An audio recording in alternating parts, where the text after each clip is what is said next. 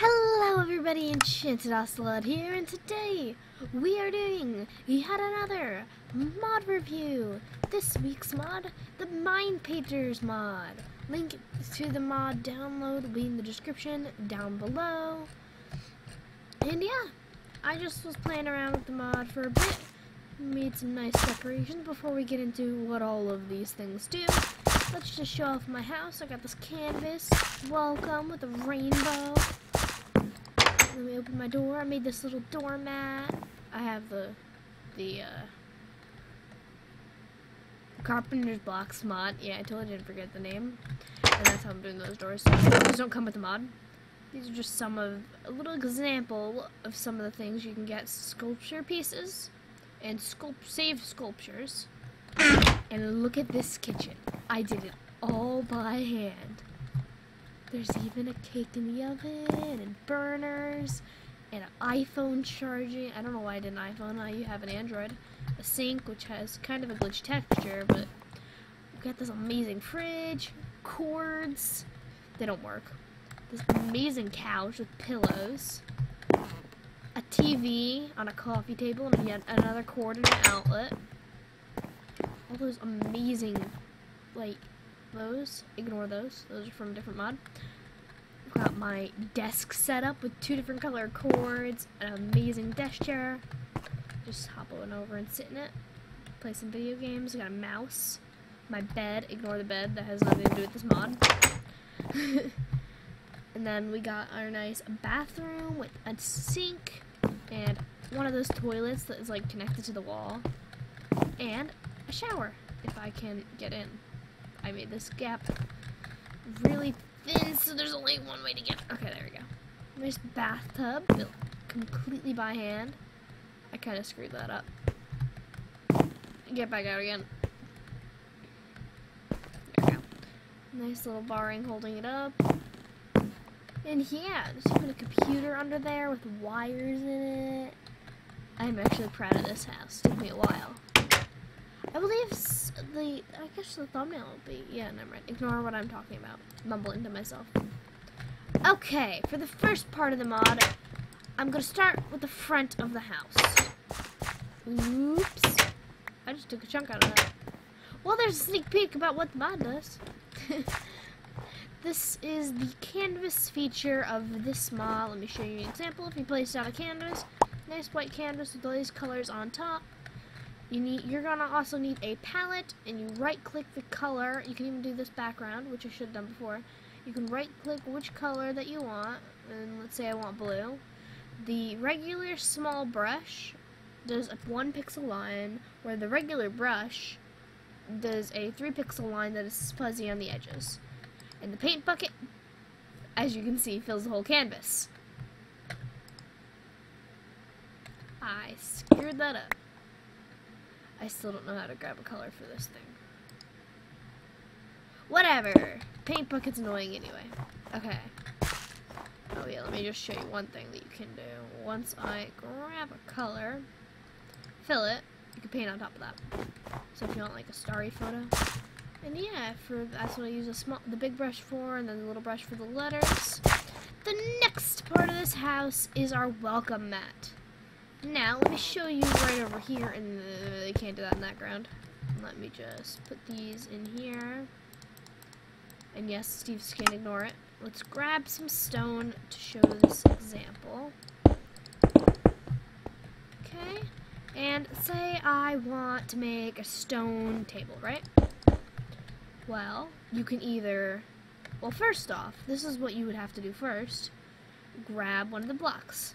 The stone chisel does a 1 pixel block. The iron chisel does a 1 row block. Depending on the way you're facing, it'll highlight where it's going to do it. So say I want to like a little snippet out like that, little detail, 3D, like that. Cool. And the diamond chisel does a whole row. So if I want it to be floating, or like connected to a wall, I want to like take off a layer on the side, do like that. It is a really amazing mod. Takes a little bit of practice to get used to, but once you do, it's amazing.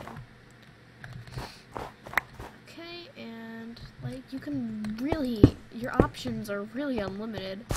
For this one here, I grabbed gray wool and black wool, and once you get these sculpture pieces, which you get from carving off, you can build your own little pieces. So I built a little mat, cut out the pieces that I wanted for the words, and then filled it with the wool. The awesome thing about this mod, it's a newer update, you can have multiple different types of blocks.